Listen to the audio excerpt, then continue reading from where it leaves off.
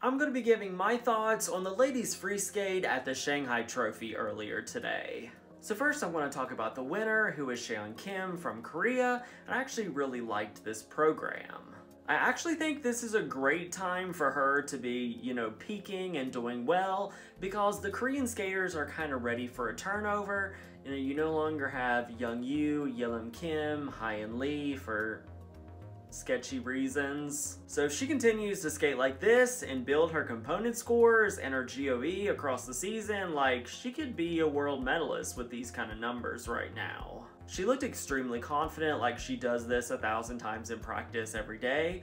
Thought the jumps looked easy, the combinations looked better than the single jumps, which is awesome. I really loved the twizzles that she did coming out of the double axel combination. I thought that was really cool, and I really loved the choreo sequence. I thought for once in the program, she really let go and showed her personality and added some fire to it, and I thought it worked really good for her. And then we have Bradie Tennell from the US, who got the silver medal in second place, and it was a respectable performance, not her best. And she even said afterwards that she really did not feel like herself today, and when she was first practicing, she just felt like she couldn't feel her legs. So the fact that she got it all back together and performed pretty well was great. I'm actually really glad she kept this free skate. I really loved it in her 2 performances she was able to do last year before breaking her ankle, and I think it could really build to something incredibly special.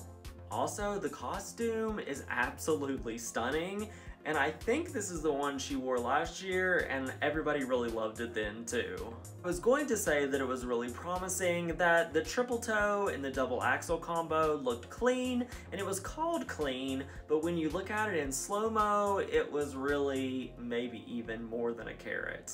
But overall, a good performance. She definitely deserved to be second, and what's crazy is this is the 2nd year in a row at the Shanghai Trophy that she has beat a world medalist.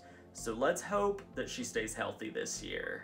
And she's also making US Nationals really interesting, because there are so many US ladies that are popping out of nowhere and doing good this season. So it's going to be really interesting to see who gets the spots at Worlds.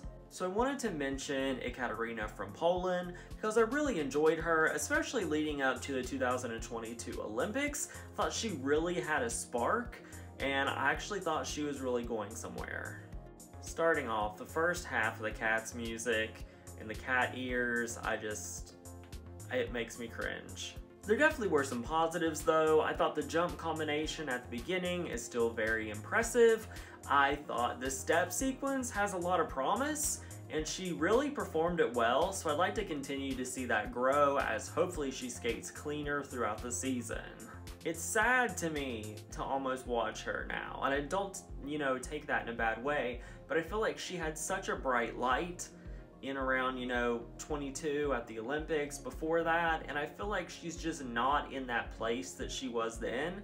I don't know if it's injury, if it's, training conditions or what, but I still think she has a lot of promise. But the jumps need tons of work. She's very slow going into them, kind of like Isabeau, not quite as bad as Isabeau, but she's not rotating them either, which is really, really holding her back. So finally, let's discuss Loena Hendrickx from Belgium. Positives, her costume is absolutely beautiful, and I love it, and her hair looks really pretty. Negatives, everything else. I thought the music and the program is kind of just level. There's no ups and downs, it's all just kind of the same. They should have spliced it up with something to make it a little bit more exciting in different places. Once again, I don't know what is going on with the jumps, if it's just, she doesn't do as well early on and peaks toward Worlds, but the jumps look weak. And back to the program, she has beautiful spins and nice step sequence, choreo sequence, and maybe it would be a lot better with a clean skate, but I'm just not sold on this program right now.